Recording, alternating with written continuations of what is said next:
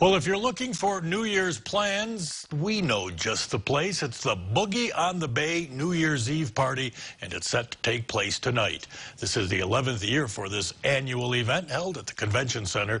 For the past 4 years, having different themes, this year being the Aloha Way. The YourErie event's hosted party is said to be the party of the year, with more than 700 people planning to attend. You can kind of make it what you want. It can be a time out with friends. You can meet new people, start some new friendships for the new year. It's really up to you. We just kind of give you the place to do it, and it's a lot of fun, and people come back year after year and really enjoy it.